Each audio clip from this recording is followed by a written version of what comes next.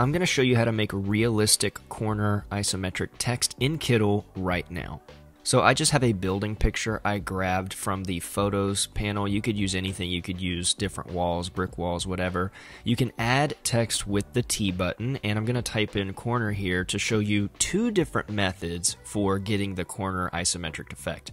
I've made it yellow so it's a little bit easier for you to see. Now the first effect is using the angle transformation. Now this is not the best way to do this, so just stick with me so I can explain why. I'm going to make this all caps because the effect is a lot better if you use all caps type. And as I make this bigger using the angle transformation, you can see that it kind of does give this effect. So I can keep moving this around the angles to try to get it precise, but no matter how much you try, it's not going to be perfect. And let me show you why. So I'm just going to add two basic lines, and I'm going to set it to red because this is how perspective works. This is how your eye kind of sees things that are close and far away.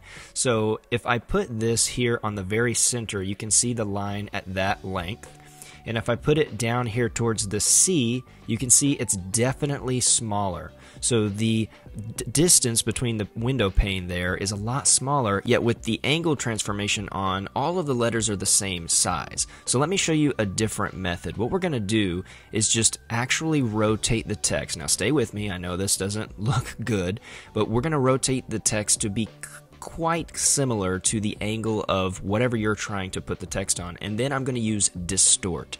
And all you need to do is take the corner angles and map them to the designated area that you want to use. So you see how I'm filling in the window panels by moving these little anchor points around, and then I can use the top and bottom ones to get them precisely correct. Now this is going to take some tweaking. It's a little longer than the first method I showed you, but it's going to give you a much more accurate representation. So to further the effect, what you can also do is start to lower the opacity of the text, which kind of makes it look like it's mapped on. So up here in the opacity section, you can try different percents. I tried 70 at first. It was a little too much. I bumped it to 85, and that's pretty good. It also kind of works with how the lighting there is different. I'm going to duplicate it and do the exact same thing on the other side, again using that transformation, that distort transformation, and mapping it to be pretty precise here.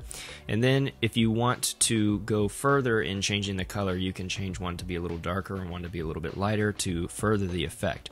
Now another really cool thing is if I select both of these text boxes together, I can go through and choose any font that I want, and the effect will stay the same. I've already done the mapping, I've already done the distorting, and now you can go through and pick one that's going to work best for you. So I hope you have a ton of fun with the corner text transformation.